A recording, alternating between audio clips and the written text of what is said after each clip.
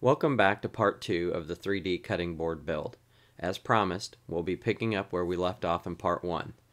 We'll look at some tips and tricks on filling a few voids that I found and get this board ready for sanding, oiling, and conditioning.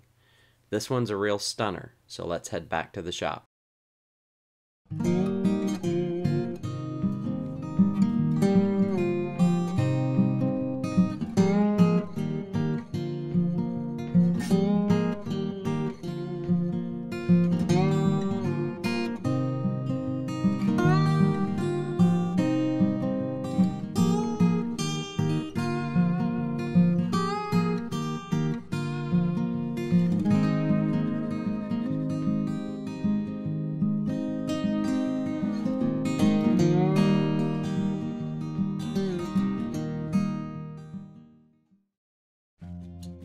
If you're joining us from part 1 of the video, welcome back. If you'll recall, we had just finished the last glue up of the 3D cutting board. After allowing it to dry overnight, I'm ready to unclamp it and prepare it for its final run through the drum sander.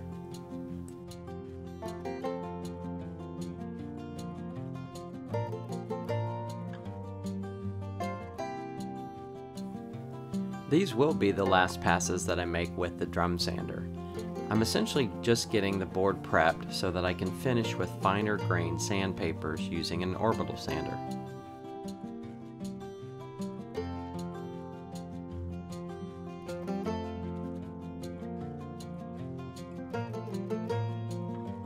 As any woodworker knows, your projects don't always go as planned, and after taking a closer look at these boards, I found some voids that need to be filled. If you recall in part 1, I had pointed out how important it was to take your time during the glue up of the individual boards. Apparently, one of the glue ups wasn't as tight as it needed to be, or shifted when pressure on the clamps was applied. This allowed a small gap to form between the pieces, and now it has become evident at this stage in the project. So, let's take a look at how to fix these voids. One of the best ways to fill voids in a wood project is to use saw or sander dust of the same type of wood along with some glue. In this particular case, the voids are between the walnut and maple pieces of wood, so I'm going to collect some sander dust from one or both of these two wood types. I could go rummaging through my dust collection system, but I wouldn't really be able to isolate just the one wood type.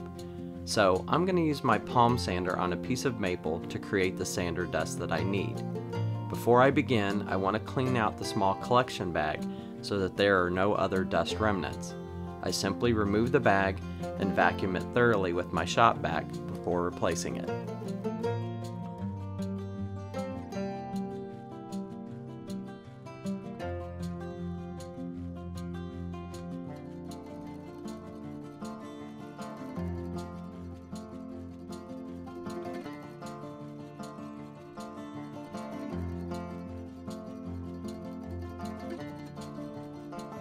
Now that I have a clean collection bag, I simply grab a piece of maple stock and sand it with some 80 grit sandpaper on as many sides as I need, and for as long as I need, to collect enough sander dust to fill the voids in the board.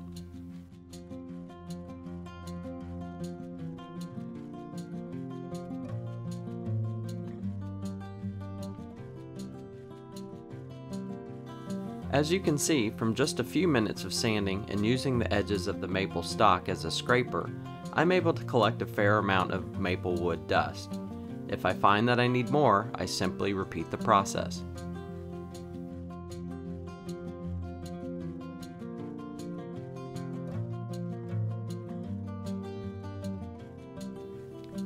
Here's a close-up of the voids that I was able to identify. We'll concentrate specifically on filling these areas of the board.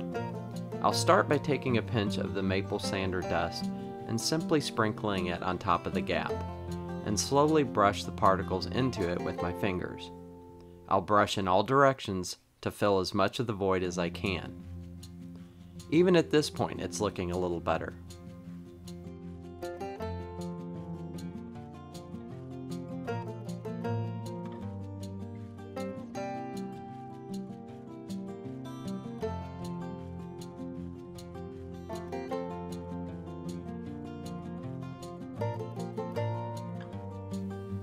Obviously, the dust won't stay in those gaps without something to bond it to the wood.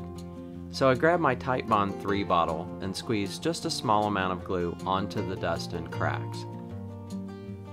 I'll grab a little more dust, and using my fingers again, I use a gentle mixing and pressing motion to fuse the glue and dust together to form a paste.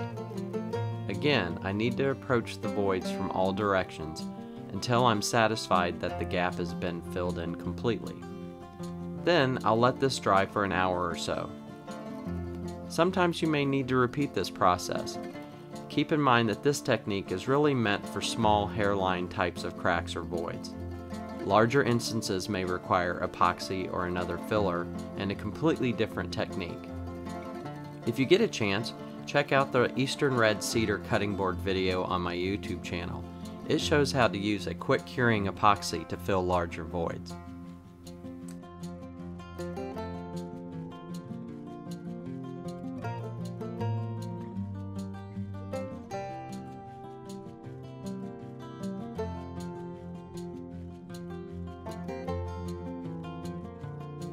Now that I've got those hairline gaps taken care of, I can begin the finishing process. First is sanding. I'll start with 100 grit sandpaper on my orbital sander and prepare each surface and each edge of the cutting board.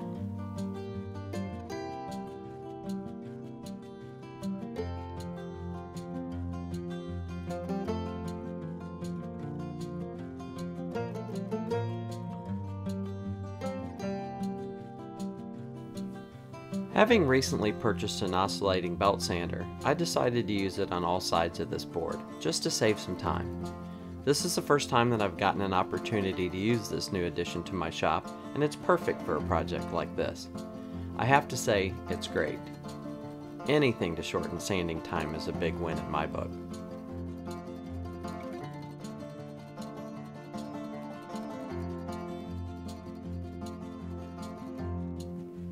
I wasn't really sure if I wanted to router an edge on this cutting board. Typically, I might use a 1/8 or 1/4 inch roundover bit along the top edges. But in this case, I really thought that sharper edges would lend itself better to the 3D effect of the board. So instead, I just lightly sanded each edge and corner by hand.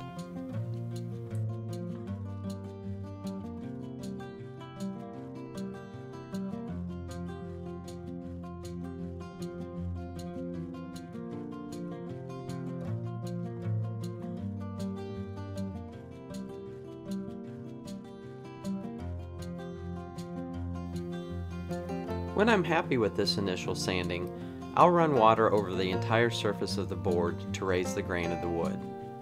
I then leave the board to dry for at least several hours, if not overnight, and then repeat this process with 180, 240, and 320 grit sandpapers.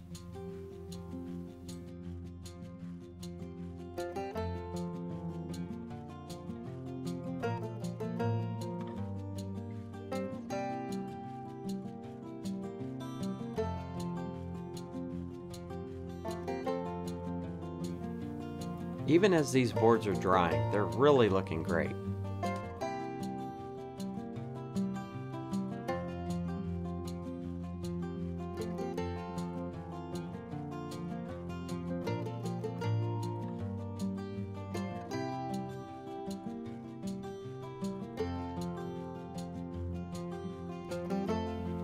With all of the levels of sanding completed, we're now ready for the next step of the finishing process, a nice food-safe oil bath, or dip I should say.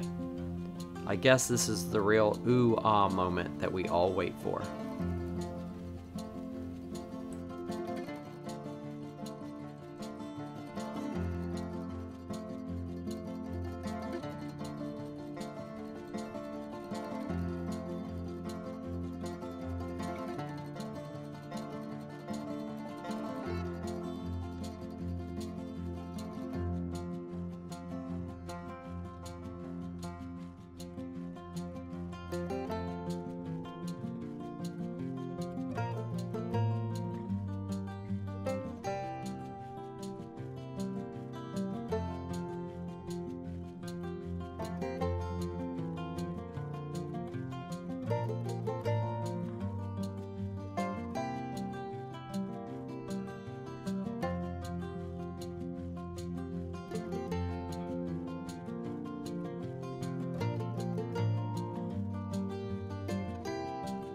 Wow, this board has turned out amazing, but somehow I managed to forget to record the laser engraving on the bottom of the board. Maybe next time.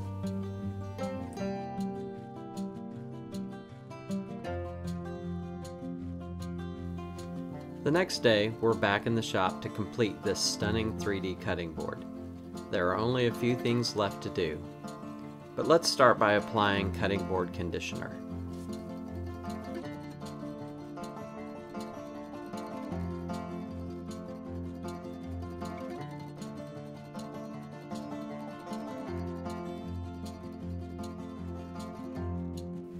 I've been using Howard's cutting board conditioner for several years now and have always been happy with the results.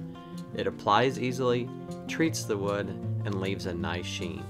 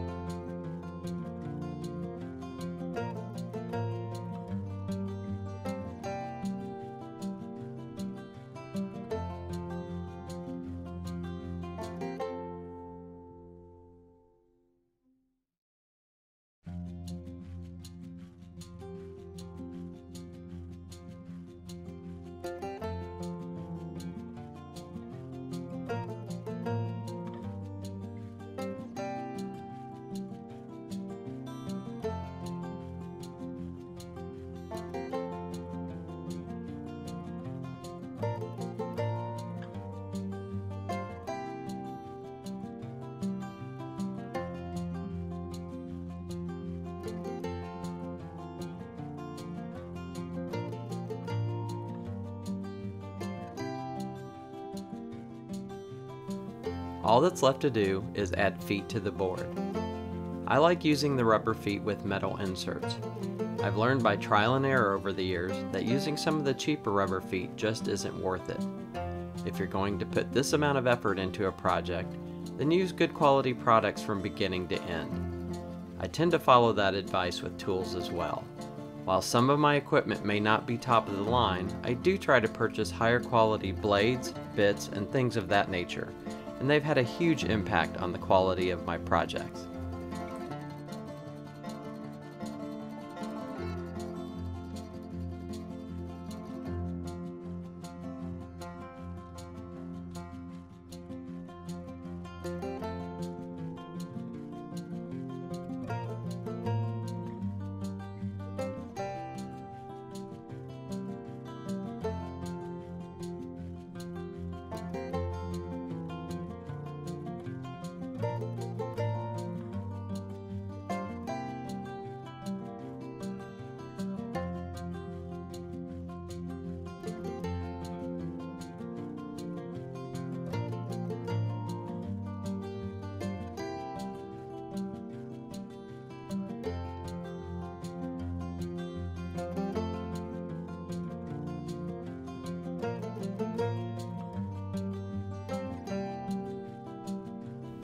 I really hope you enjoyed both parts of this 3D cutting board build. It was a fun project, and the outcome was definitely a great return on investment. Please feel free to check out my other videos and like, subscribe, and share with others. Comments are always welcome, and I try to answer all questions in a timely manner. Thanks again for watching.